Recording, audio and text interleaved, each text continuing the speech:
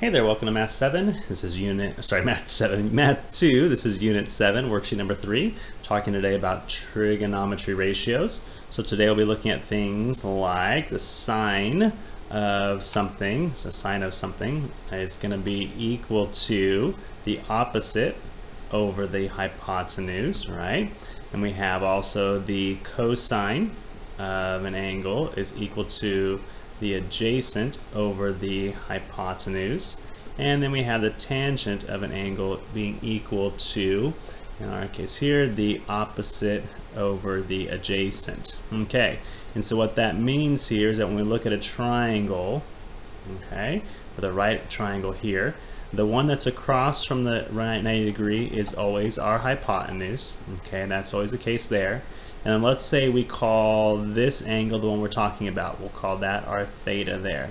From there, from that angle, we look and say this would be opposite, which means the one next to it is the adjacent one. Okay, if this was the angle we're talking about here, then that would become opposite, that would be adjacent. So we're going to refer to this and these trigonometry ratios throughout this lesson today. Okay, so here we go, looking at the odd problems here. First of all, tangent of A. So we're looking at this angle measurement here. Tangent, we said, is opposite over adjacent. And so our opposite to A is going to be over here. That's going to be 16. And the adjacent, that means the one next to it, is right here. Again, not the hypotenuse, that's our hypotenuse right there, would be 12. And so what all it's asking you to do is to write the ratio in reduced fraction form. So 16 over 12 can be reduced then. 4 goes in here 4 times, and 4 goes in here 3 times. We would say 4/3. For the cosine of C, again, C is here. Cosine is going to be the adjacent over the hypotenuse, right? And so this is our hypotenuse right here. That's our hypotenuse. Going across, that's our opposite, which makes this one the adjacent side there. All right, so our adjacent in this case is 32, and our hypotenuse is 40. And so to reduce that down, we could say 8 goes in here 4 times, and 8 goes in here 5 times for 4/5. Let's moving on to number 5. It says, find the value of each trigonometry ratio in decimal form and round to the nearest tenth. All right, so we want to find the value of the sine of x. Sine of x. Okay, so the sine of x, and again, we're looking for it in decimal form here. So x is right here, and so the sine, we said, is opposite over hypotenuse. So the opposite value is going to be 24. The hypotenuse is the one across the 90-degree angle, so we would say that's 30. So 24 over 30. Okay, I can reduce that if I wanted to real quick, right? 24 over 30. 6 goes in here 4 times, and 6 goes in here 5 times. So to write that as a decimal, that becomes 0.8. as a decimal. So the sine of x, sine of this angle, is going to be 0.8. And that's the idea for that one. Okay, find the missing side and round to the nearest tenth. For this one, we're going to need to use a calculator here, unless you've been asked to use a trig table, which you might have been. I'm not sure what your teacher asked you to do. So we're going to find the missing side length, which is here. So I have a side length here, and I have one angle measurement. Because I have an angle measurement where I'm looking for the opposite, and I have the hypotenuse here, then I want to think about which one I'm going to use, right? I have SOHCAHTOA, right? So where do I have opposite and hypotenuse at? That's going to be with the sine one. So I'm going to find the sine of 50 degrees, and that's going to equal the opposite, which is x, over the hypotenuse, which is 16. From here, I'm going to multiply both sides by 16. So I end up with 16 times the sine of 50 is going to be equal to x.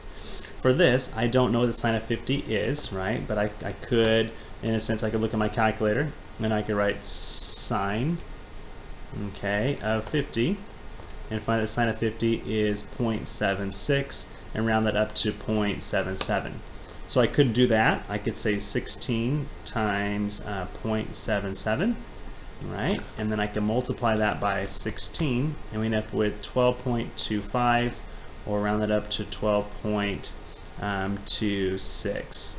Oh, sorry, I want it nearest tenth. So if it's 2.5, we're going to round that up to 12.3.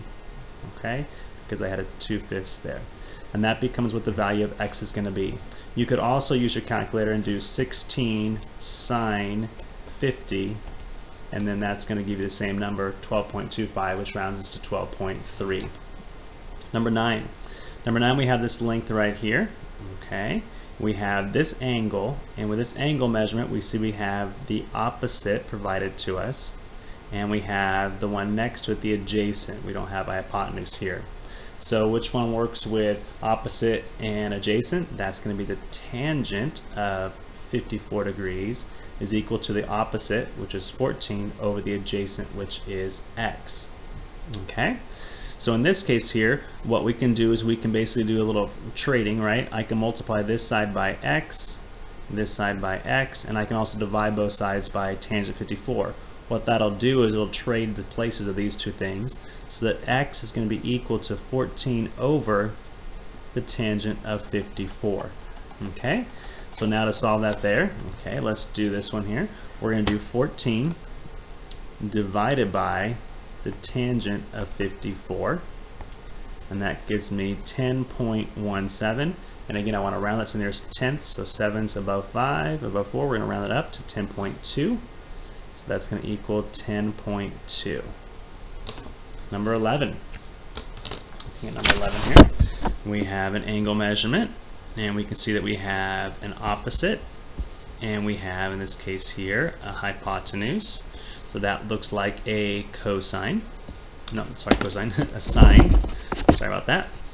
Sine of 64 is equal to the opposite over the hypotenuse, which is x.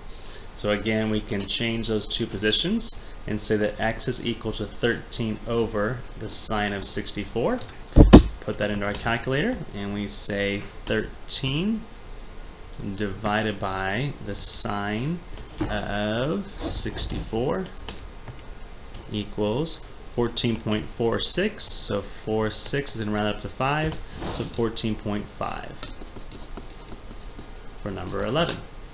All right. Number 13, here's our angle. We can see we have the opposite here, and we have the one across from the right angle. That's going to be the hypotenuse. So again, we have opposite and hypotenuse, which is again a sine.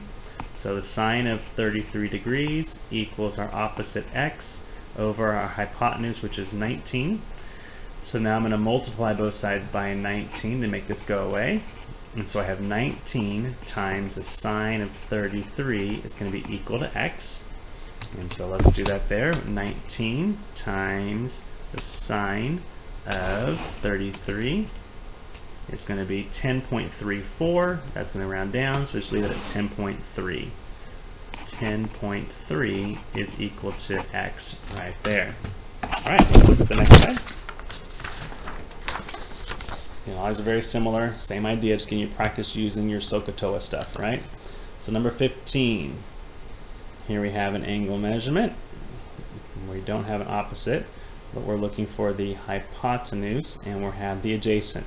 So that's going to be a cosine of 39 equals our adjacent, 12, over our hypotenuse, which is x. We're going to switch those around, okay? So that x equals 12 over cosine of 39. So we do that there. We do 12 divided by cosine of 39. And we find that equals to 15.4. Okay, so x equals 15.4 for number 15. Looking at number 17, we have an angle here, we have the opposite, and we have an adjacent. Opposite adjacent is going to be tangent of 36 equals our opposite over our adjacent.